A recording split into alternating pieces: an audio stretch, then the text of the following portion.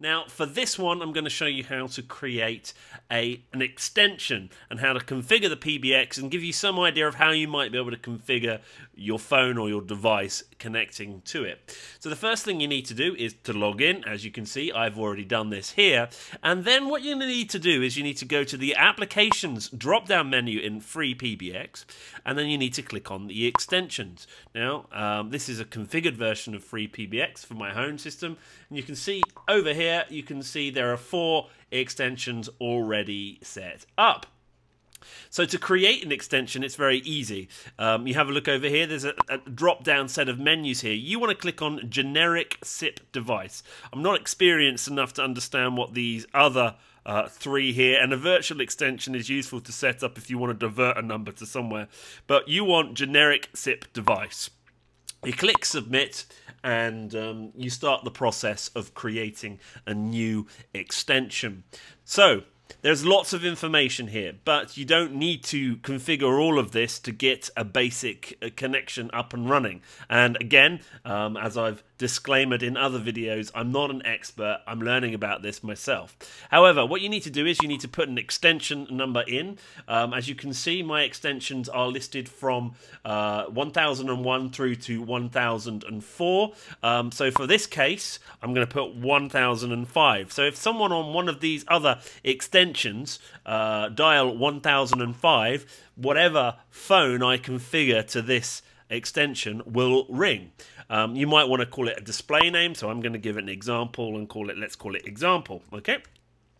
Then we're going to move down. Outbound CID is setting a specific number going out. You don't need to worry about any of this. There are a few options here that you can start to fiddle around with. The great thing about FreePBX, if you want to find out something, they have these little question marks, and you can just hover your cursor over the question marks and it will give you a short exclamation about what it is. The other thing is what to do is set up a password. Now in this case, FreePBX generates a password for you already. This is a huge password, and so you might want to just put something in there that's a little bit more simple. Bear in mind, if you do eventually open your FreePBX out to the open world, people might try to hack your extension so they can make calls. The other thing you might want to make aware is this recording process here. An internal call are extensions calling extensions, and external is dialing through one of your trunks. We'll get to trunks another time.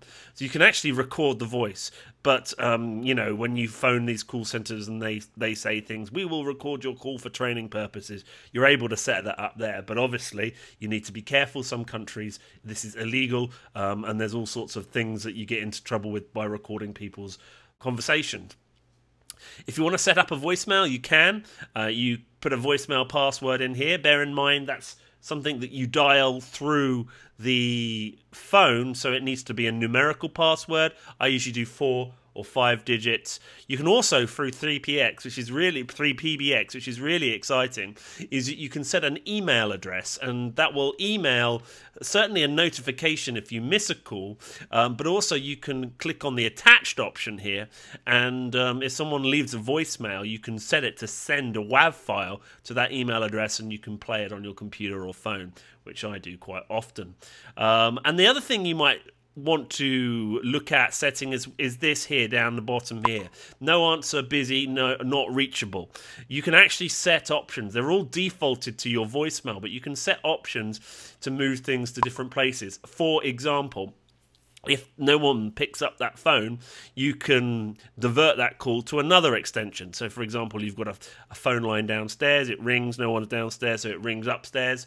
So there are lots of little things. You can send it to a different voicemail, you can send it to a different number, you can do all sorts of exciting things. And you simply then, at that point, click Submit. You'll notice a new extension will appear down the bottom. Now with FreePBX, you always need to apply the configuration.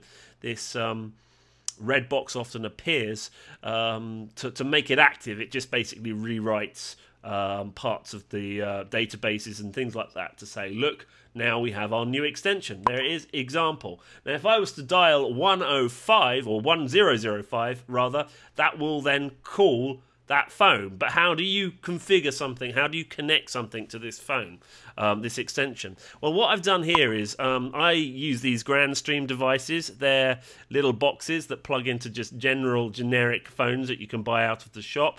And what you need to do is, and every system is different. There's the things that you need to do is you need to tell your phone where the SIP server is, and that's the IP address on your local network of your Raspberry Pi in my case. So my Raspberry Pi has a fixed IP address there. So that's telling the phone to look there. The SIP user ID in this case will be the phone number, which is here it is 1002, but we've just created 1005. You put its name in there, you put its password in there, and then you click apply, and what should happen now is that phone will then authenticate onto your Raspberry Pi or whatever your FreePBX system is, and they'll start to talk to each other. So if you have more than one phone connected, you can now start to make internal calls, which is really exciting. But you can't make external calls yet because you need to start to set up some trunks, and I will explain that in another session.